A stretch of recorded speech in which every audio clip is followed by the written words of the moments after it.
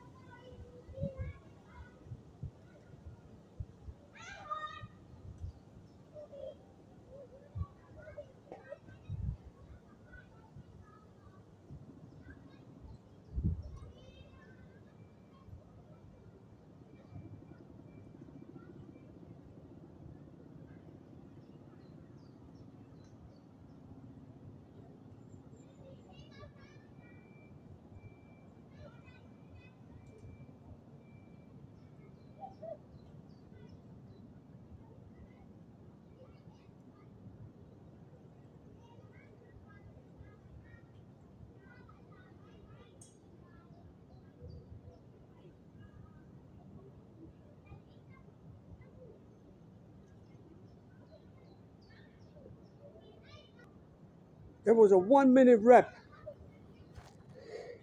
Hi. There was a 1 minute rep pull-up. Not bad, huh? Anyway, I want to speak to you today about something very important that I guarantee you no one ever heard of. Get ready to be shocked. People always ask me, well, how do you maintain mobility as you age? How do you do it? One of the reasons is because of my very high protein diet. What am I talking about?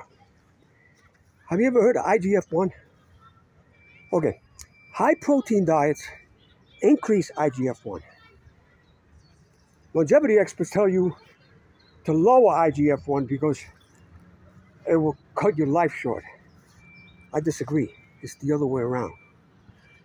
Let me explain. I'm going by memory here, but when I get home, I'm going to post the studies with this video, and in the description, I'll post the links also so you can check them out yourself. When you eat a high protein diet, for muscle protein synthesis, you need about between 20 to 40 grams, maybe even 50 grams, depending on your age and your anabolic resistance. In other words, the older you are, the more anabolic resistant you are, the more protein you need for muscle protein synthesis after you work out. So you have to determine how much protein you need. But younger guys only need 20 grams, 25 grams. Older guys can eat double that. But anyway, let me get to this. IGF-1, when you increase IGF-1, number one, when you increase IGF-1, it stops sarcopenia. It slows it down big time. Slows down the loss of muscle mass, even if you don't work out. Number two, are you ready for this?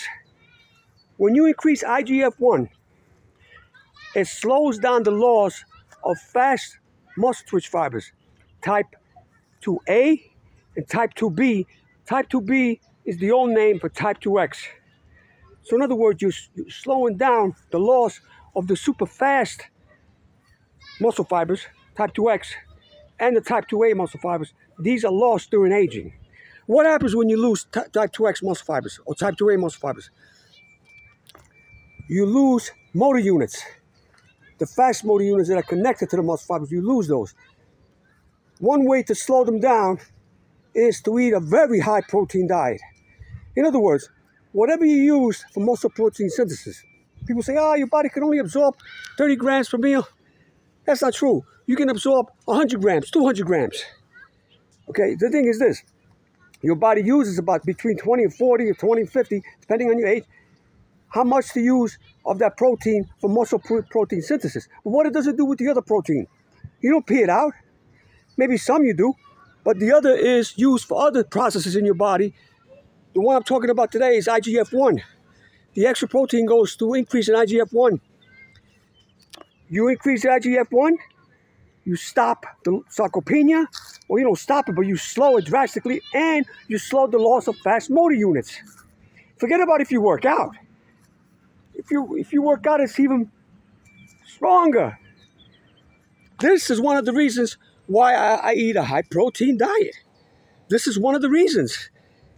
People always make these comments, oh, you only need this much. No. You only need that much for muscle protein synthesis. Protein is used for your entire body, for so many processes. Anyway, people don't know about this. I don't listen to these experts, these longevity experts. I do the opposite of what they say. Okay, IGF-1, there's no proof. You got centenarians with high IGF-1, and you got centenarians with low IGF-1. There's no proof that low in IGF-1 will increase your lifespan. That's not what increase or decrease your lifespan. There's other things that increase or decrease your lifespan. Slowing the loss of motor units increases your lifespan, because when you lose those motor units, it destroys your entire body, not just your muscles. Metabolic problems, bone problems, gastrointestinal problems. It creates so many problems when you lose fast twitch muscle fibers. This is why we slow down as we age. When you slow down, you become less mobile. And when you become less mobile, you get cardiovascular issues. It's like a chain reaction. Anyway, I just wanted to share this with you. These are my little secrets. I've been keeping to myself because I plan to write a book. But I'm sharing some of them here. Very high protein diet. That's why I take 50 grams per meal. That's why I'm keeping my mobility, because I'm slowing down the loss of fast motor units and fast twitch fibers. Anyway, have a great day and see you soon in my next video.